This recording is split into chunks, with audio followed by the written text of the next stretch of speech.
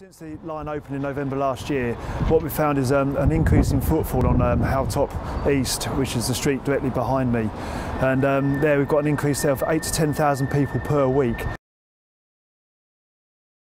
We've also found that since we've opened the tram line, we've had Sports Direct have come to the town centre, and also Holland and Barrett. And these are big names that we're bringing into the centre now. So you're beginning to see a change in direction of the shoppers and what we can offer them. What you hear now is people say that they've got accessibility to the airport, they've got accessibility to Cornbrook, and from there, obviously, they can do with the interchange now open with the buses, they can virtually get anywhere they want within Manchester, and they find it a great help, and it's been a great asset to them. And people are coming from outside Withenshaw and the M22 postcode now.